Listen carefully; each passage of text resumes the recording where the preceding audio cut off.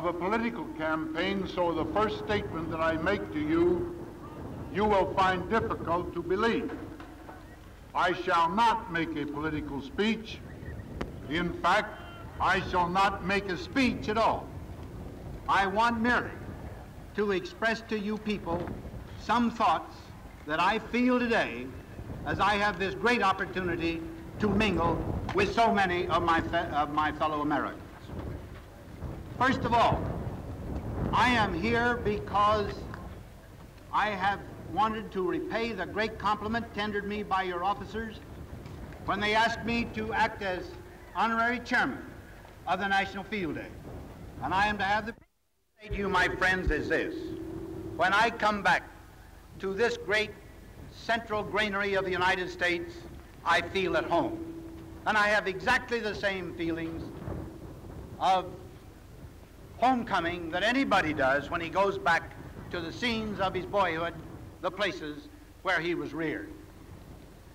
Then I wanted to come back today because this National Field Day this year is dedicated particularly to soil conservation.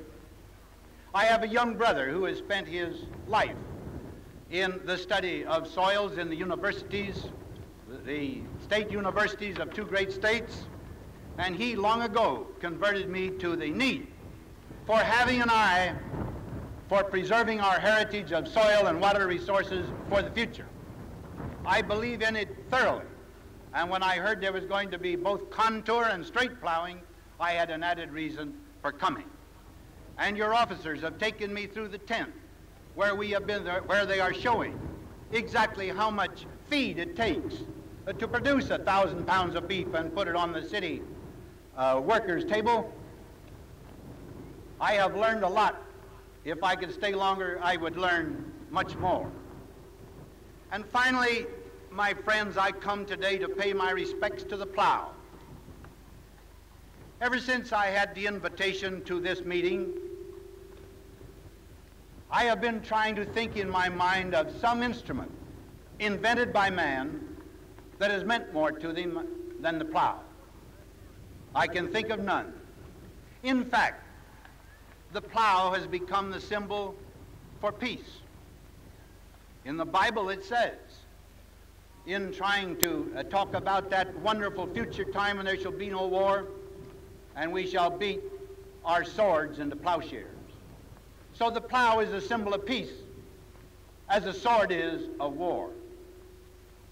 And I think, therefore, that no group of American citizens can feel closer to peace, feel closer to the need for peace than does the great agricultural community.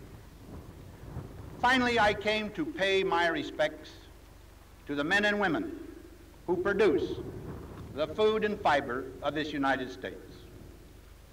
You use different methods than were used in western Kansas 50 and more years ago when I was a boy. Great tractors have taken the places of our horses and mules. You have combines where we had, at the best, binders, and now some 12%. So each year, the farmer grows more efficient. And yet, the farmer has special problems. And my friends, within a few days, I expect to make a talk to other Americans in another area, where I will make the main point of that talk the problems of the farm, the special problems of the farm, and the special treatment they should receive. Now, many of you here will not agree with me. Some of you, frankly, will probably think I'm a little bit crazy. But I'm quite sure that none of you will think I am not honest. Whatever I have to say in this speech,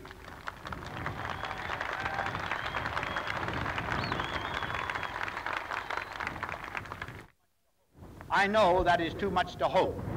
We are humans. Each has his special problems that he places above all others.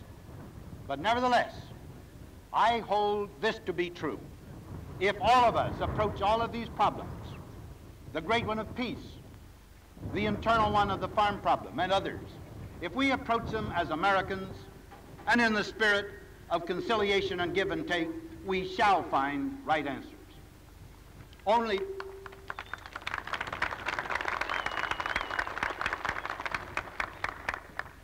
yesterday morning, I met in Washington with the advisory council that I have met most with of any of the many advisory committees that serve the government on their own time. This was the Agricultural Advisory Committee. On it are men of letters from Cornell and other great universities. There are actual working farmers. There are men who represent the Farmers Union and the other farming organizations. But as a unit, they are the people that help to devise every plan, every idea that I have that affects the relationship of the government to Americans, and in this case, especially to the farming community. So far as we are able, we get the most efficient, the most widespread kind of counsel that we can.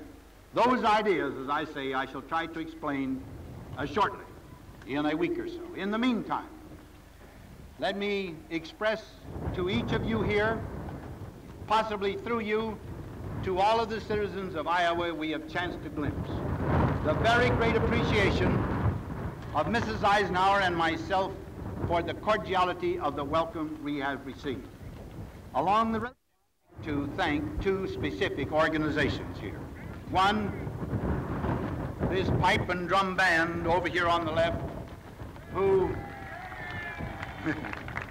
has done so much to entertain us. The other, the Women's Air Force Band, which I think is probably the equal of any others in our services. At least I am certainly proud of it.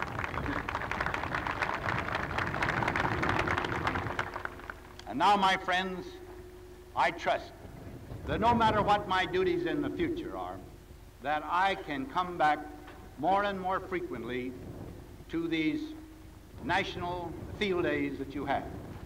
They seem to me to be rich in all that is good in America's traditions. There is friendliness. There is a cooperative attitude. There is a desire for opportunity rather than for mere security, although we know that security is necessary. So I feel, as I told you before, at home. And when a man feels at home, he's happy. I've been happy today, and you've made it so. Thank you very much.